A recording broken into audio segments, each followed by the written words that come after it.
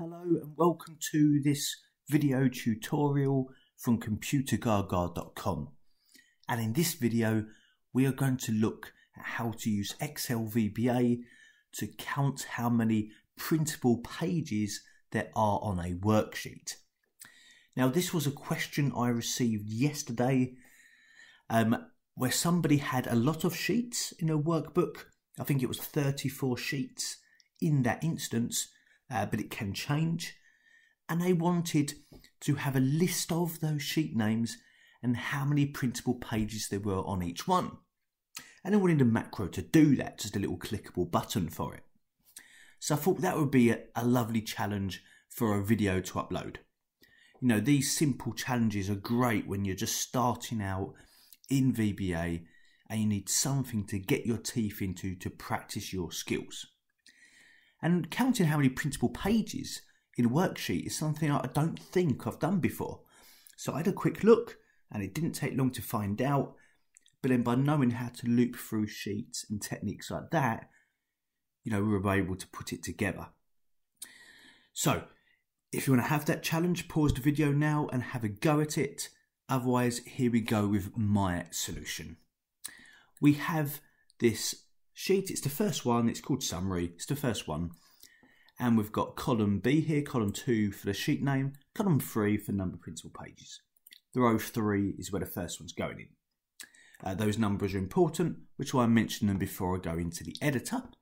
But here we go, let's go in there, develop a Visual Basic, and let's start up a sub procedure in here.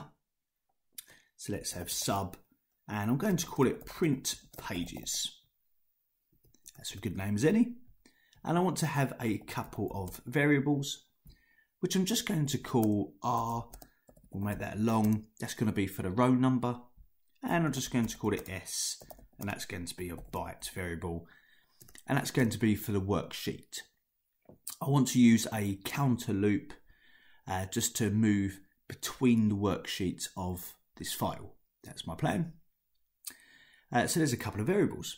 I'm going to assign number 3 to the first variable for the row number. Remember, the first row of the list that I'm printing to is row number 3. Then we're going to start up our loop. Now I want to say for S equals 2. So I'm going to use a for next loop here because I have a predetermined number of times to run it. And I want to start from sheet 2 because the first one is summary and the second one is where we actually begin to find out the printable pages.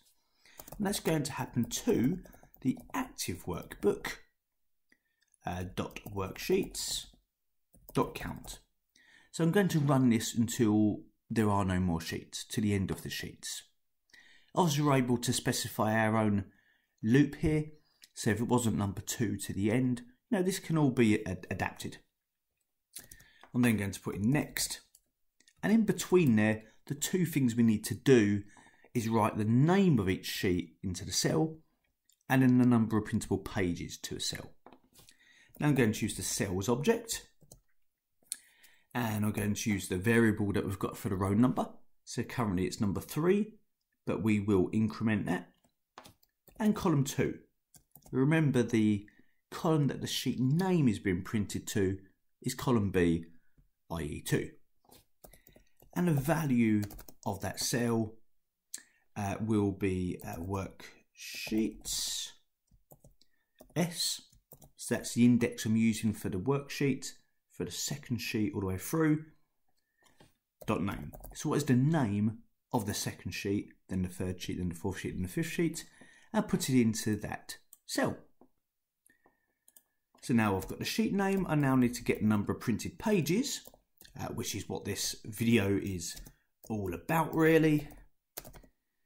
And for that we can have worksheets object again, s dot page setup dot pages dot count. Now how easy is that? I had to quickly look that up, which takes no time, depending on the in the world we live in nowadays and depending what ways you're searching for it. But being able to incorporate that with our cells object, with our for loop and our variables once you've got those fundamental VBA skills in play, you can do this kind of stuff. That's why I think this is such a lovely little challenge, little successes, things like this when you're starting out with these skills. Now we do need to increment our row variable, so we can't forget to do that. So once you've done it to the third row, now the fourth one, now the fifth one, now the sixth one, and so on, until you finally run out of sheets. So that is my print pages macro. I'm going to close down the developer tab. Maybe we'll stick a quick little button, shall we, next to it. That is the command button. Let's put it there just for a moment. We'll get it to run print pages, and maybe we'll call it list the pages. List the pages. I don't know. That'll do. I click away from it, and then we'll test out our macro. Let me give that button a click, and here they come. So this is rather a crude macro in this example, just quickly put together. There are other bells and whistles or other techniques we can use, but it was a quick demonstration, as I say, of a little challenge to accomplish that you guys out there might be finding out how to do as well. If you're looking to learn your VBA skills, things like this really help cement those skills in play. I hope you found this video useful. Please check out some of our other video tutorials on our YouTube channel, and come check us out at Computergaga.com.